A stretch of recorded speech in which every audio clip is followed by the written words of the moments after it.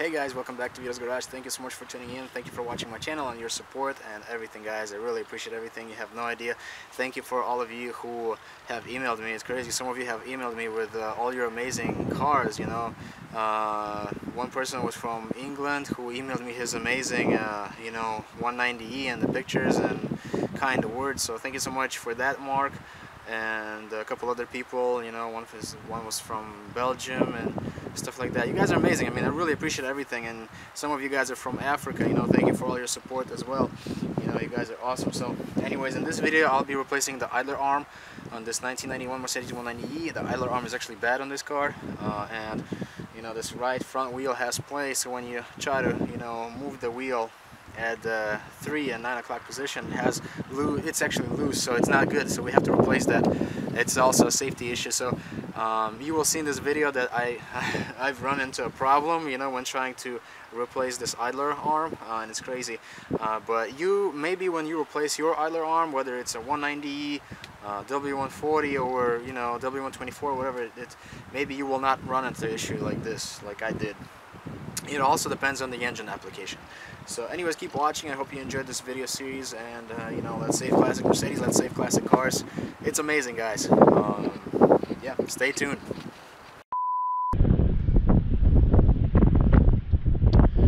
The wind is so bad here today in Washington that I actually drove my 190E, and some of the branches of the trees, they were just like literally falling off as I was driving. Like, that's how crazy the wind is here today.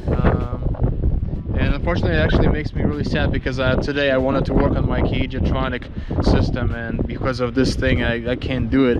I was trying to open the hood, and as soon as I opened the hood, like, it was just like going crazy like that. So I was like, you know what, let me wait for a better day, and that's why today I'm going to be replacing this idler arm. And I'm about to jack this car up, and yeah, let's go ahead and get started.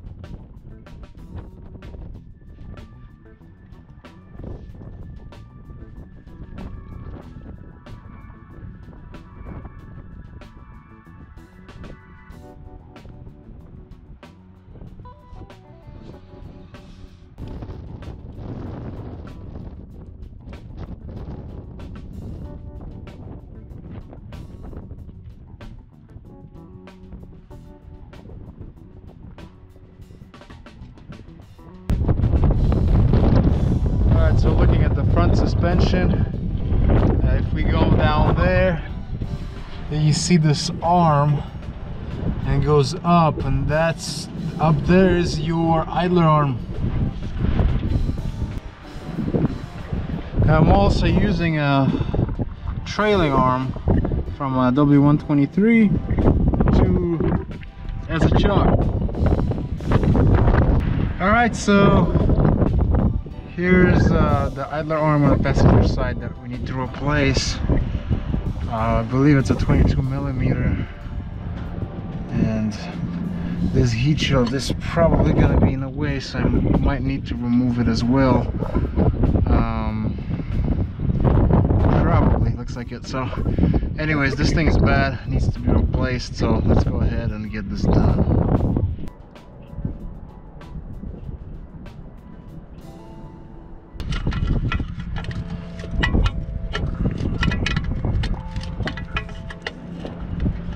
I'll pull this bolt out and we'll remove the bushing kit. Using a 22mm socket. I already loosened this, by the way, so I had to use a breaker bar for that. Also, you might have to hold it from the top as well. Unfortunately, but you'll have to bear with me, my little flashlight died, so there's a 22mm wrench on top and socket right here, and I'm ready to actually loosen this thing.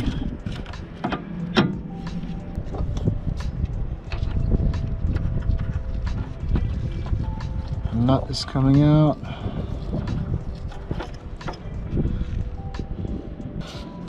Now you can take this bolt out.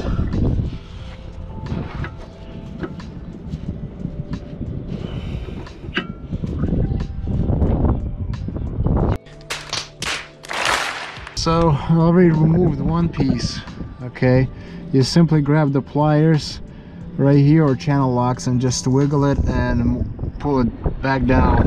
Now I have a problem. I cannot, like I said, I'm really sorry my light is gone, but I cannot push this bolt out because on top is a catalytic converter. So I'm really lost. I don't want to remove the catalytic converter to remove this bolt, so I'm gonna try to chisel out this top piece, and hopefully that way I'll be able to move it out of the way somehow. Alright, so here's the problem.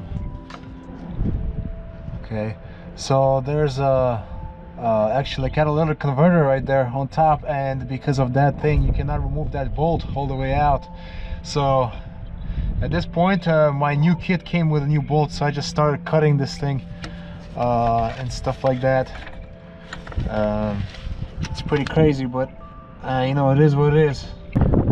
Steering dampener, so I could get my grinder down in there, because I had to cut that thing, and it's almost out. I'm about to take that bolt out and the whole thing, and when I install this whole thing back, I'm just gonna put the bolt the other way, and it's gonna be okay. That way I won't have to worry about removing the catalytic converters and all that stuff. You guys have it, it's out. Now I can move it out of the way, and as you can see, I can move it all the way down here. Okay, and then just move it up and down, and now I can just remove this bolt. Okay, and then this, I'll show you in a second how to remove that top idler arm bushing. So there it is. I already removed the bottom bushing.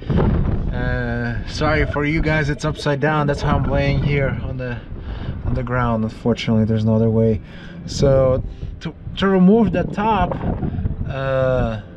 bushing, you just literally grab like a chisel and just hammer this thing out, and it will come out.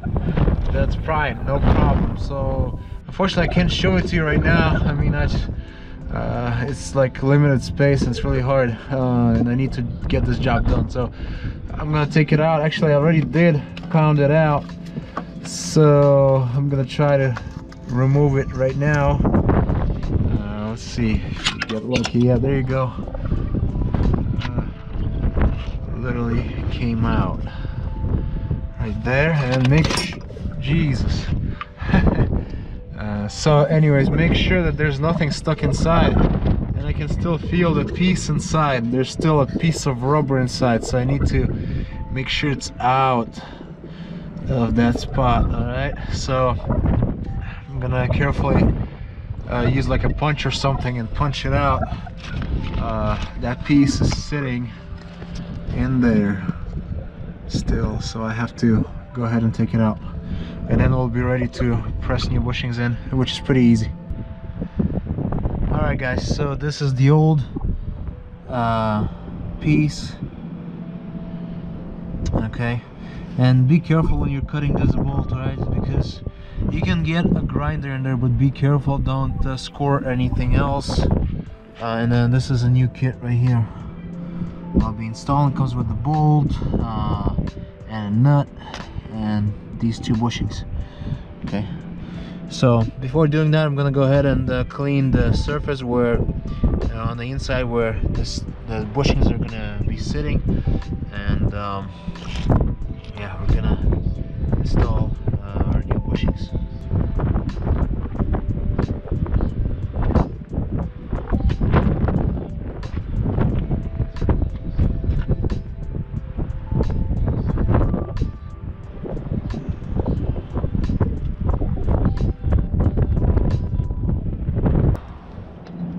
I just cleaned the surface on the inside right there, and I'm about to put some silicone grease in there.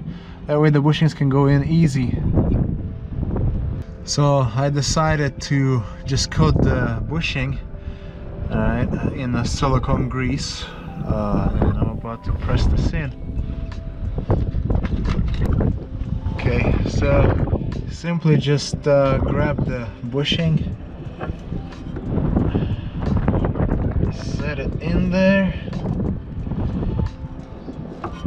It might be a little difficult, so you would probably have to use like a small hammer to press it in, or like a C-clamp.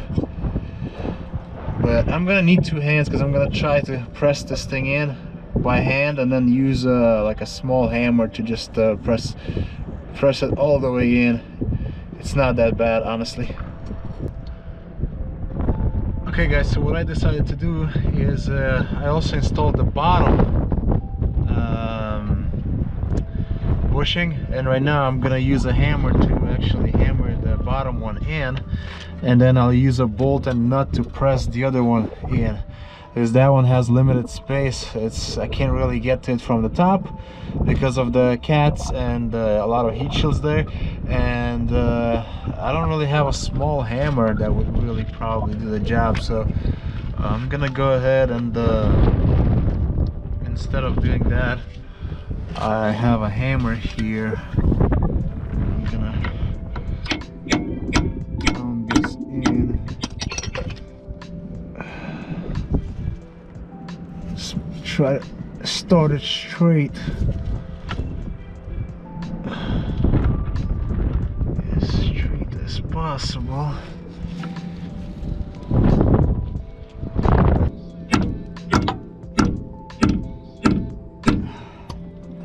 Okay, it's almost in. A little more.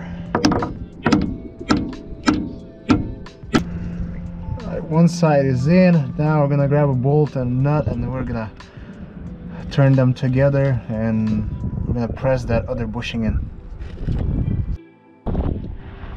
Alright guys, here's the setup. I have a 22mm wrench on top holding the nut, and there's a bolt right here, also 22mm, and I'm just pressing this other bushing in from the top, so it's a lot easier. So right now literally you just gotta turn this bolt while counter holding this top nut, and that's it. This is gonna actually go into the spot where it's supposed to be, the upper bushing. So I'm about to finish this job. Actually, I will not finish the job tonight. I'll come back tomorrow, but I want to finish pressing this bushing in completely.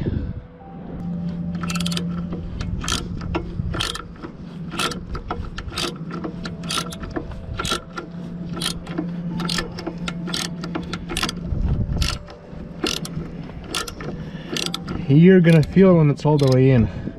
The socket is gonna stop. The ratchet.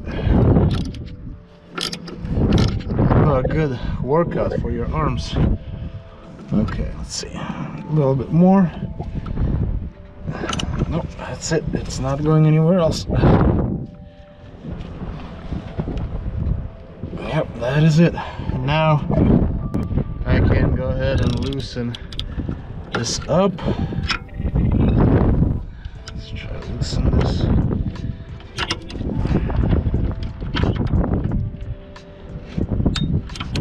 So this time I have to counter hold this wrench to take it out, but I'm just gonna take out this bolt and nut right now because I'm done pressing these in, and once I install the actual arm onto the idler, I will have to put some washers and whatnot. So I'm gonna take this out. As soon as I take it out, I'll show you how this whole thing looks, and we'll come back tomorrow to finish it.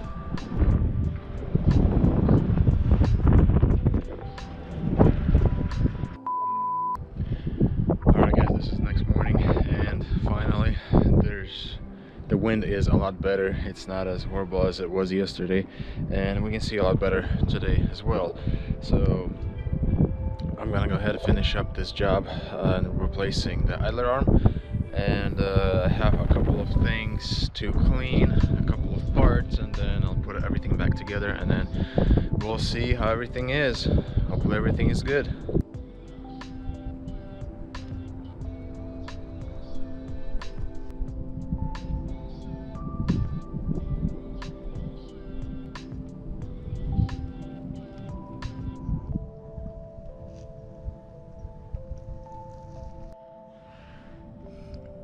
Alright guys, I'm about to install this bolt, and this is the orientation. Okay, the bolt is gonna go through the bottom basically. So you have a bolt head, washer, then you have a cup, you have a small washer, and you have a nut at the end. This nut is gonna be on top. The head of the bolt is going to be on the bottom, and as you can see in my case, I will just be changing the orientation of the bolt. I'm not changing the orientation of the hardware at all. Okay, so in your case, if your bolt, if you decide to, you know, remove the catalytic converter and install the bolt, you know, the way how it was from the factory, then the orientation of the hardware is going to be the same. This cup is always going to be on top, and then there's going to be a washer, and then you know, a bolt head right here, and then this washer, this bigger washer, is going to always be on the bottom. So that's how this thing is, and I'll show you everything once again when I install this bad boy. So the cup goes on top, like so.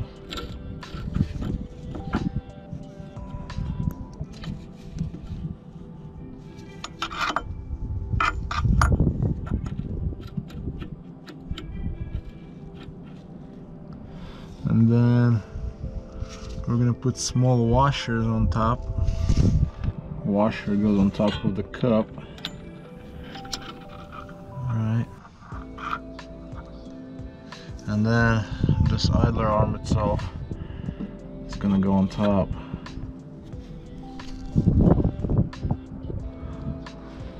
And then afterwards you're gonna put bolt through. So the only thing is I might think of is that I might have to shorten this bolt because of that heat shield. I'm not sure just yet, but the heat shield has to go on there, so I might have to shorten. But as you can see, I also put a copper paste. I didn't put it on threads, I just put it on you know, the actual surface that has no threads. That way it doesn't get seized up in future, just in case. And then, like I said, this thing will just go through like that. Okay,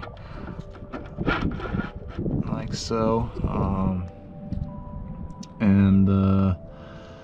What else? You can also, a couple of notes is you can, if you want, you can put some blue thread locker on the threads if you want to. Alright guys, this is the final product. As you can see, everything is back together, heat shields and all that, so it's amazing. The only thing is, keep in mind that with the heat shields, you will have to bend them slightly. That way they're not touching that upper nut once you steer the car. Okay, so as of right now, if I try to move it, it's fine, you know, it's not making a contact, you know, or anything like that, so it's very good. Okay. And it's nice and tight as well, so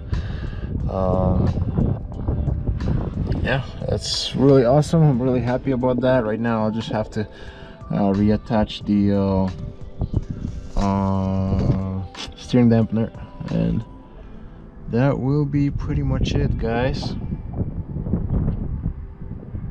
Okay, so the final thing, since I'm underneath, I'm cleaning the boots off of the tie rods and ball joints, and I'm applying silicone grease. That way my boots will last a very long time. They will not crack, and they will not go bad. So this is really good stuff. And you want to do this to your car as well, especially if the car sits.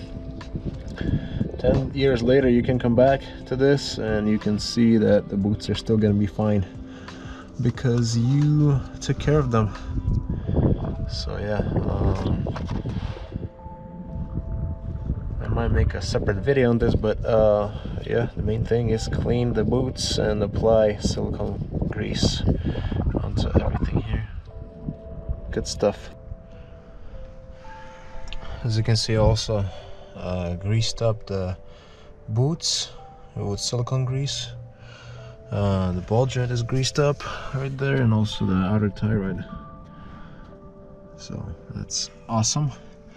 Eventually I will clean this wheel well area here and also preserve that stuff. I already did that thing with rear wheel wells, as you remember if you were watching my wheel bearing replacement video, so you already know that.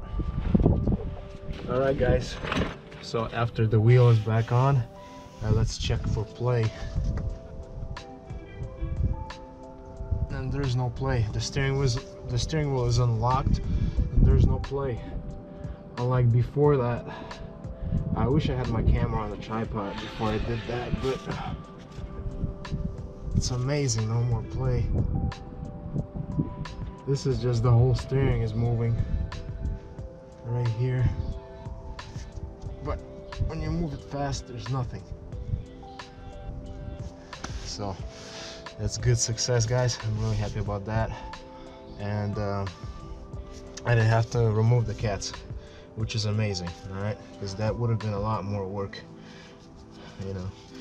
Alright guys, I just came back from a test drive. Everything is amazing, no noises, everything is great. Steering feels really good too. So I hope you enjoyed this video series. I'm sorry it was really difficult to film, especially yesterday during high winds, and it was really dark as well. So but hopefully all the information that you saw in this video was helpful. So thank you so much for watching my videos, and I'll see you in the next one. Also keep in mind, if you have a different engine installed in your car, like for example if you have like an M102 engine installed in a 190E, it might be a little different, you know.